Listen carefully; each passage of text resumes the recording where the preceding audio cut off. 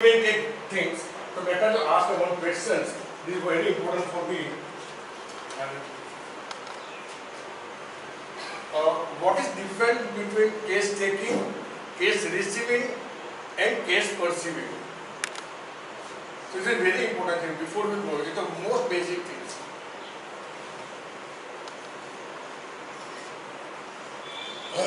Case taking, case receiving, and case perceiving. It means Dr. Samibhai Upadhyay has invited me to conduct at least 3 workshops with you. So I am thankful to him.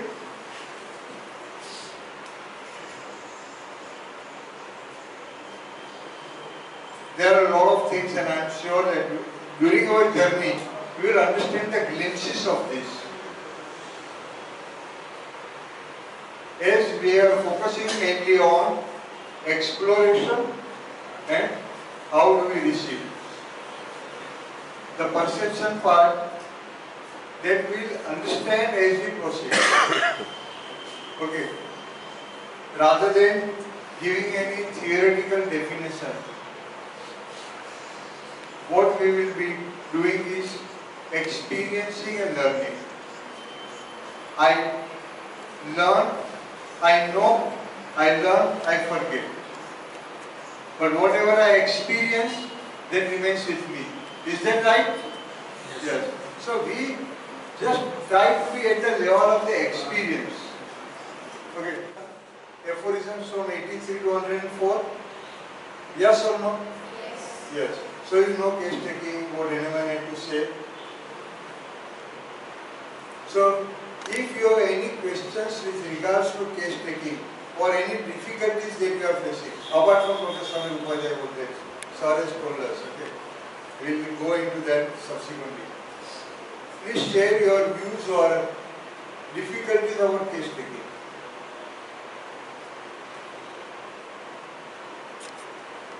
Our purpose is served, and you can have your lunch, open your lunch box, and we can go home.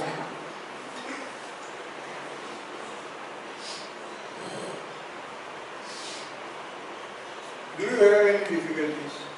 Sir એક family હોય એની અંદર 2 ભાઈ હોય અથવા તો sister હોય કે નણંદ જેઠાણી દેરાણી હોય બે લાયર હોય એકબીજાનું એકબીજા બેનો કેસ ચાલુ જ હોય ખોટતા હોય તો અમારે શું મજવું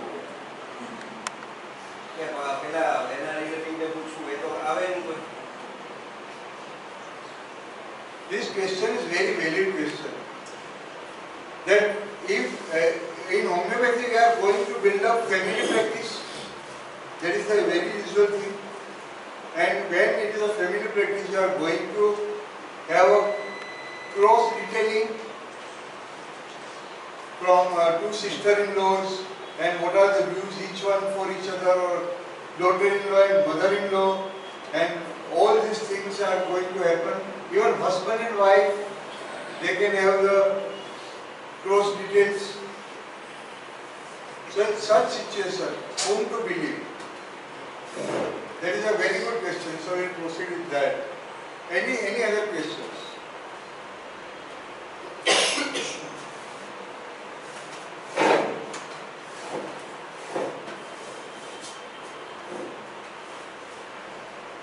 Do you have questions or you don't have questions? Let me say that.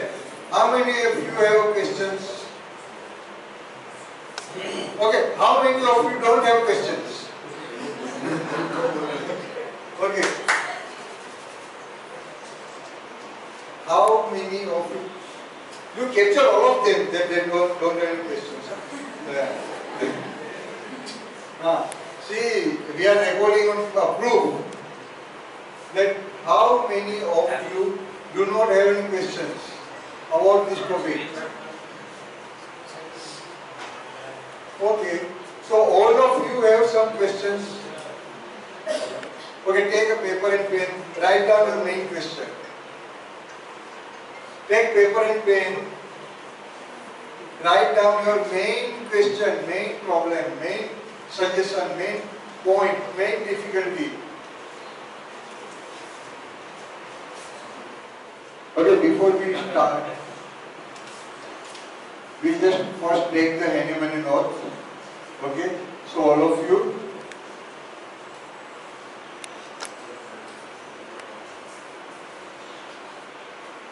everybody will say together. Hello? Yes? Okay. I swear that I shall practice the teachings of homeopathy, perform my duty, render justice to my patients, and help the sick, whosoever comes to me for treatment. May the teachings of Master Hahnemann inspire me, and may I have the strength for fulfillment of my mission. What is our mission? So you are with me? You are with Hahnemann? You are with yourself? Okay, very good. Thank you.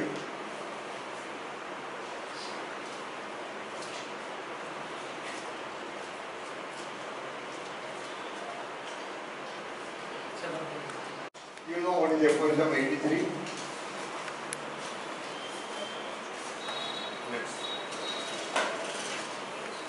You know you have done 1,000 times. We are not done. No, we are not going to do anything theoretically. Okay? This is individualizing examination of a case of disease. So many things that you have to see. In first sentence itself, it says about what? Individualizing. We know homeopathy individualizing. We know homeopathy is holistic. These two words always go with homeopathy, right? But he is not writing.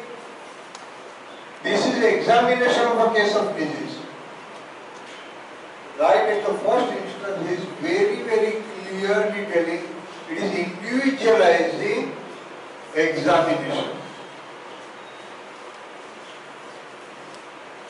So what does that mean? Individualizing examination. What is individualizing? Differentiating one from the other. It means all cases are not same. Very good. And examination. What is examination? Checking. Yes, examination means scrutiny. You examine this, you do the scrutiny. Examination means go through, investigating. Going through, but for what? To investigating. So examine, it is critically. Examination is not giving viva exam or giving a theory exam. Examination is you are critically understanding, you are passing through, going through for what? Individualizing. Okay? So our sole purpose of case taking, that whenever we are talking, we are focusing only one thing, and that is individualizing. Every homeopath will do that.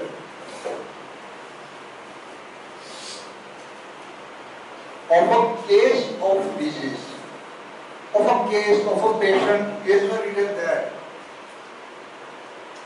Okay? What is it written? Individualizing examination of a case of a disease. So it means disease is something we require to understand. Okay?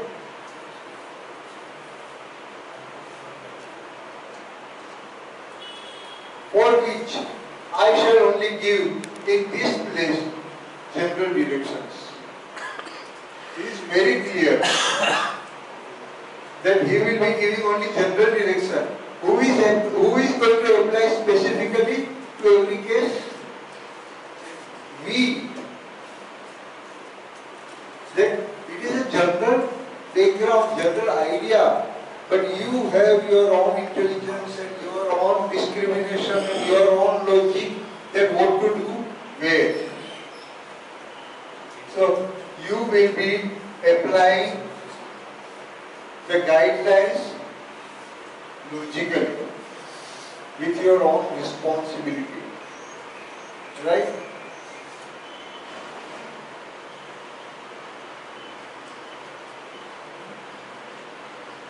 Now if suppose a patient comes, now in preliminary data we require to ask all the data or not?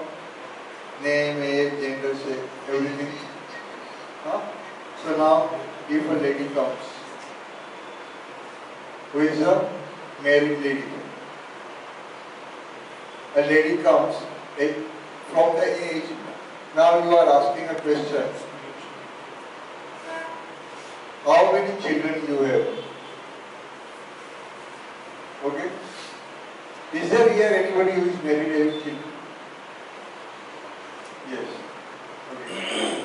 So Namrata ji, how many children have you got? She does not have a child. Now the lady says, I have 2 children. Then my next question is, are you married? But I have to ask, huh? Okay. Are you married? Okay. Are you married? How many children you have got? See, I am asking her a question. Are you married? She is not married. Does it mean that she does not have children? So I am asking for her, how many children have you got? But I have to understand what is the culture and where am I asking, and it is Surat, and I don't know what will be my Surat after asking this question.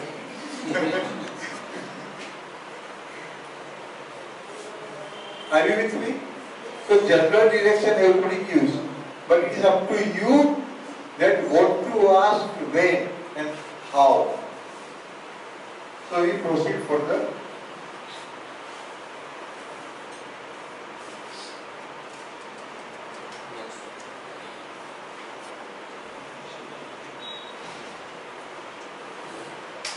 For which the practitioner will bear in mind only what is applicable for each individual case. Please read this again. A very important, in organ, every word has its own weightage and it is important. You can't replace the word. For which the practitioner will bear in mind only what is applicable for each individual case. So there are no general guidelines, general things. It will depend upon each individual case. This individual case, where else has he written? Aphorism number 3. What is to be treated in each individual case? So, there is a consistency in his writing and in his thought process. That we should by any chance, if I am to treat disease in the patient, then I have to individualize the case. Okay. And after that, what he writes about is, what is a demand on physician? What are the demands on physician? Nothing but freedom from prejudice, sound senses, attention in observing, and fidelity in tracing the picture of the disease. 1,000 times we have done this.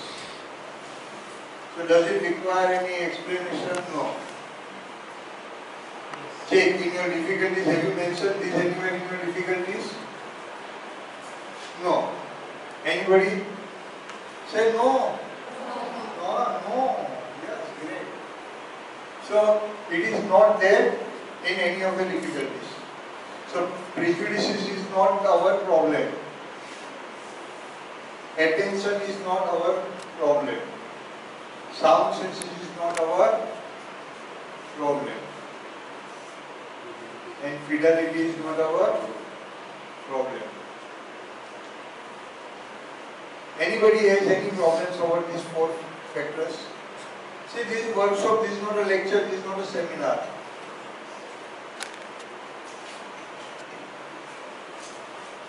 Anybody has any problem with regards to these four? I have to ask individually. Now I know, yes. Now, hey, you have, sure, you have, hello, you have any problem about this four? Not practicing.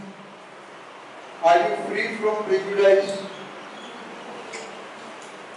So, but that is not a problem. Okay. So free from prejudice is not your problem. It is your problem. Okay. How many of you feel freedom from prejudice is a problem? Okay. So rest of all you will help them. Okay. Second point, that is sound senses. Anybody has any problem with regards to sound senses? How many of you are getting sound sleep? Okay. So, sound mind gets unsound sleep. We all are not getting sound sleep here. But everybody has a sound mind. And sound mind is getting disturbed sleep, unsound sleep. See the connection. Isn't that peculiar by itself? The individualization. Are you getting my point? How is it that mind is so sound and sleep is so disturbed? Please think over.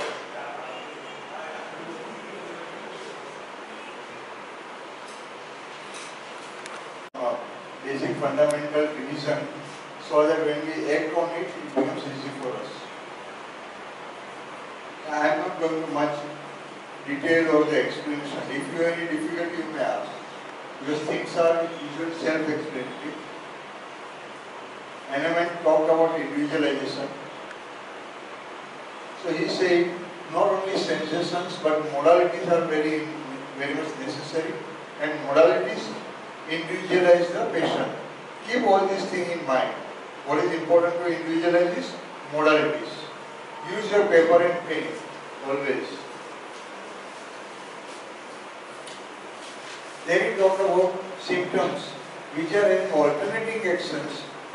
That character individualizes the patient. Sir, please give an example of alternating actions. What is alternating symptoms? What is alternating? Hello, what is alternating? One is replaced by other. Okay, so you know that. Symptoms, what is symptom? Language of speech. Language of the disease. Outward reflection of acknowledging. Outward reflection in practice of vital force देखना है आपने कहा. Where you will see vital force. So what is symptom?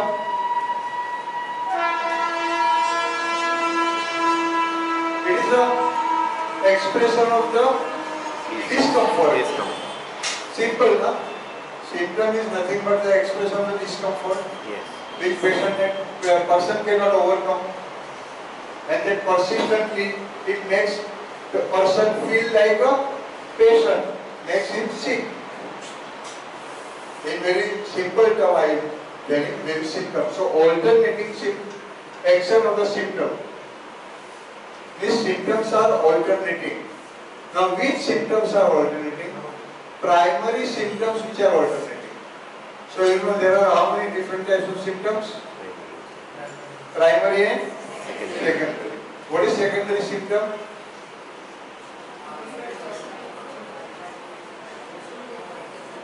Secondary, that comes secondary, which is not primary. So what is primary? Which appears first. After what? Appears first after the proving. During the proving, after the remedy, the symptoms which comes first, that is the symptoms of the remedy itself. It is not of the prover. But as there is always, whenever there is an action, there has to be reaction. So, secondary symptom is a reaction. Okay? So, this secondary action, secondary symptom is not the part of proving.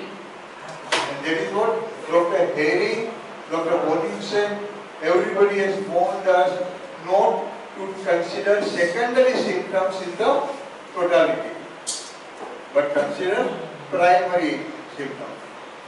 Now, in the proving it has been observed that certain remedies have a capacity to produce alternating states or symptoms as a primary effect.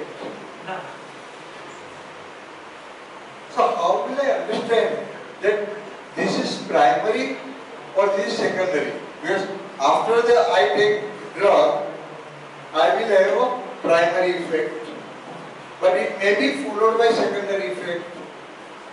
So, and that may be exactly, action and reactions are exactly opposite, na? So, how will I understand that that is a secondary? Because here he is talking about what? Primary. So, secondary is coming from the patient, from the prover, not patient but from the prover. So, this prover's primary data you have taken when you are taking a case, starting the homeopathic pathogenetic trial, that is proving. Prover का basic database देना चाहिए कि नहीं? So when you have already taken the record of the patient, now whatever reaction that this patient is proving, you can check with that this belongs to the remedy or this belongs to the patient. Possible or not? Okay. Sometimes it happens that patient has forgotten, the prover has forgotten to tell that in the record, or physician has not given importance to that. Possible. So whenever after primary effect any other symptoms are coming up, maybe opposite to that, so it is required to make inquiry with the prover. Ever prover had such kind of symptoms, or in such situation, how does prover usually react? Is this clear? So from that you understand it is a drug's effect or a prover's effect. So when it is a drug's effect, certain drugs are known to have alternating states. Crocus sativa, you know? Crocus sativa. What is it? Kesar.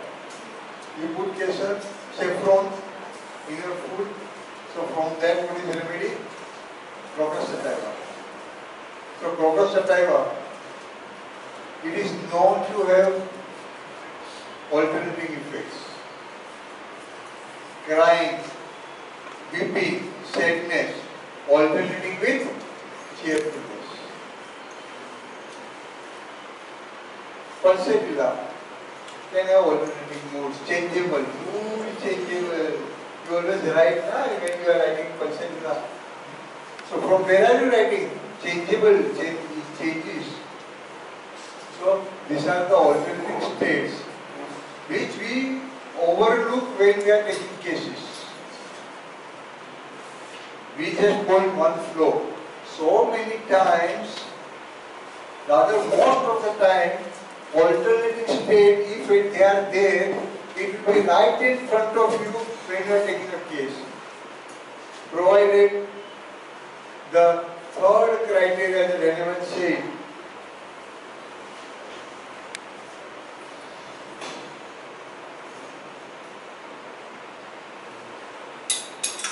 the third criteria, attention in observing.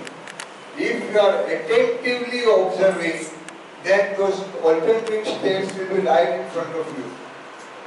The patient is talking now this, and the next moment patient is talking with a different mood. And we wonder how come patient was so serious now and now patient is smiling. Or patient is angry, and next moment patient is talking of something else. So, if there usually we find in the interview itself negative symptoms. Negative symptoms help us to individualize.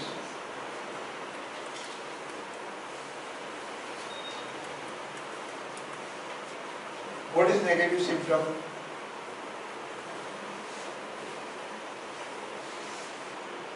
You know negative symptom. Exam में भी आता है theory में right about negative symptom. Negative symptom. When patient comes to us, patient says that I have cough. Doctor, I have lost weight. My appetite is deteriorated. So, what do you suspect the disease? Tuberculosis. I am having cough since long time, more than 1 month persistently. I have lost weight, my appetite is decreased. So, sir suspects what? Tuberculosis. So, what will be the next question of the sir? Do you get fever? Right? And especially, sir's point, do you get fever in the inpatient? Says no, usually no, I don't have much of a fever, it is all okay. Then the point is, do you get feverishness in the evening? And if patient says no, then that is a negative symptom for tuberculosis. Right? Barabar hai, sir?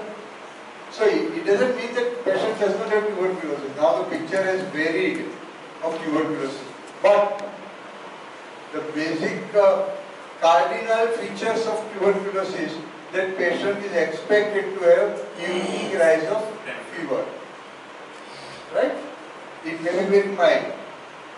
So that is a negative symptom. Patient comes with a page, hypopigmented page. Right? And it is long lasting. So first thing you are worried. Patients are always worried, especially in the young girl. Mother brings, my child, my baby is having this so and so now. At any age for mother, daughter is always a baby. You agree with that? Yes. You know, we are in agreement in so many things, right? Very good. So, now what will be the negative symptom for this page? Interns.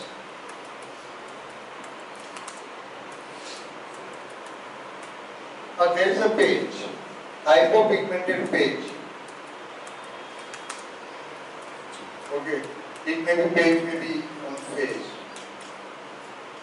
So when there is a hypopigmented page, the first thing, what you are worried about? Cosmetological purpose, because the patient is a girl. But as a doctor, for you, all the genders are same, male and female. So your first is, you will ask, is there any loss of sensation or change in the sensation? are you pointing at? Leprosy. Right? And in the hypopigmented page, there is no change in the sensation, no diminution or loss of sensation. So no altered sensation. So that is a negative symptom. You say it is not leprosy. Right? So that is from clinical point of view. Now Hahnemann is having negative symptom. So from remedy point of view. Give you one example. In remedy,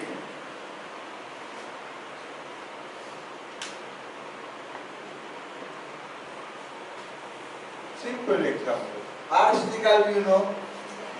What is most expected symptom in arsenical? Restlessness. And if patient is quiet and calm, will you give arsenical? No. So that lack of restlessness is a negative symptom in? You are brilliant, you know it now. See, it is very simple.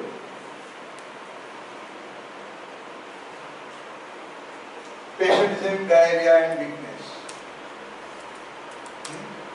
Now you are thinking what to give, phosphoric acid or arsenic. So which one you will prefer? With diarrhea, profound weakness. Acid flush is also known for weakness. Arsenic is also known for weakness. Now which one will you prescribe? You are in a hurry, you don't have much time to take the case. Yes, madam. Arsenical. Why not phosphoric acid? Because phosphoric acid is a negative symptom. In cases of diarrhea, there is no weakness. Likho, nahi malum hai to. Write down.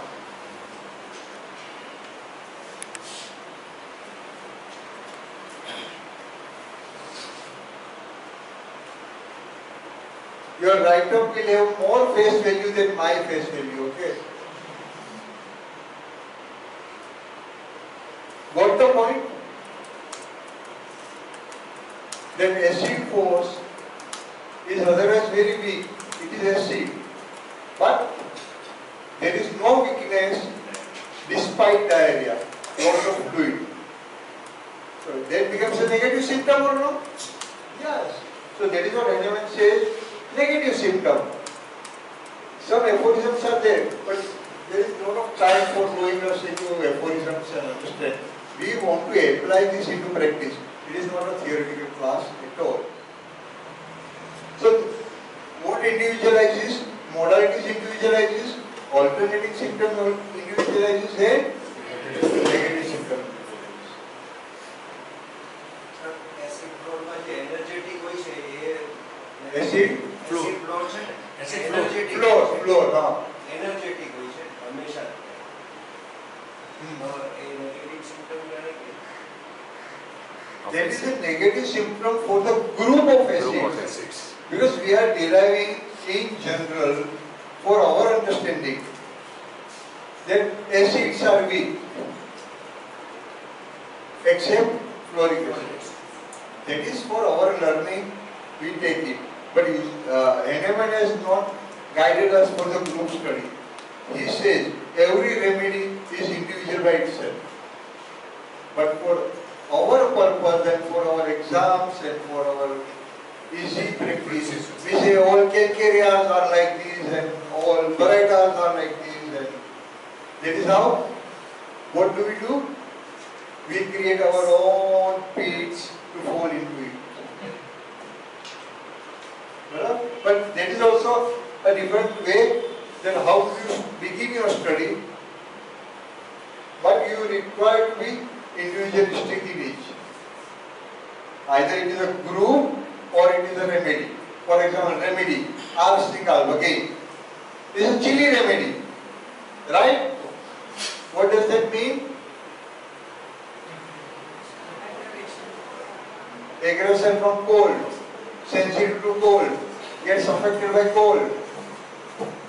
But it is better by cold.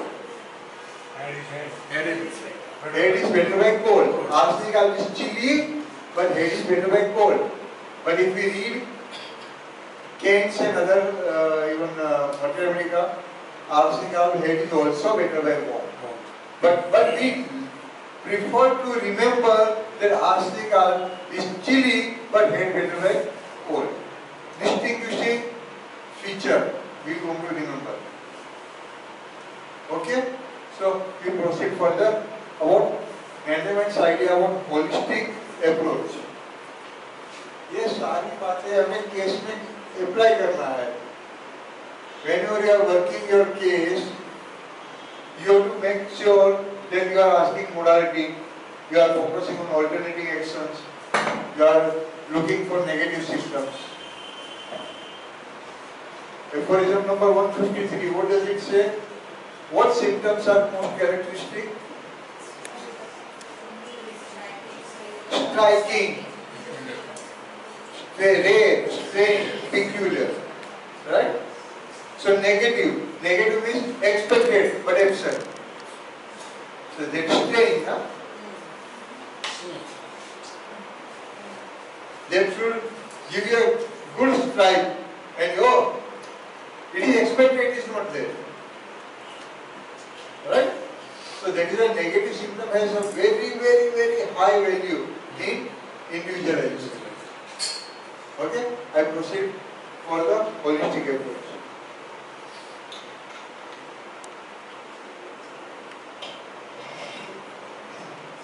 Restore sick to health.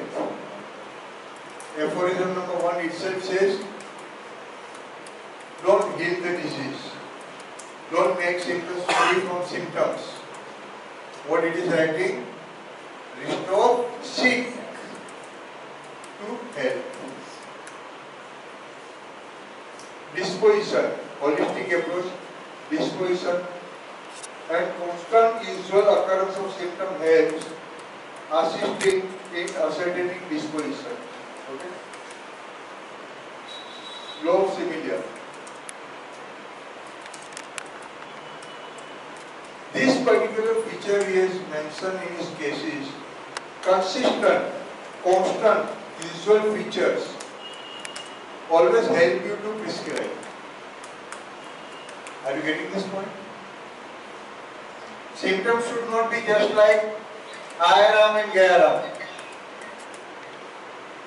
Symptoms should be consistent. Okay? And they should be usually happening in the case. It means naturally occurring in the case. It means it is not forcefully, unnaturally, iatrogenically suppressed symptom. Got the point? You have come here today. You have come of your own, or somebody has pushed you, or somebody has pulled you here. Sure? अब पूजा है? नहीं, जोर से बोलो. Sure? If you come willingly, then should you contribute or no?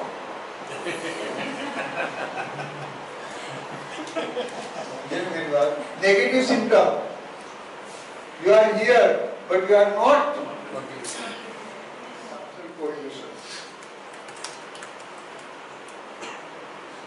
Always you will find, यहाँ से देखा तो माधुरी दीक्षित लग रही है, यहाँ से देखा तो करीना कपूर लग रही है ना? But what is necessary is complete resemblance, and it must be correlated with curative power of remedy. What is the meaning of this?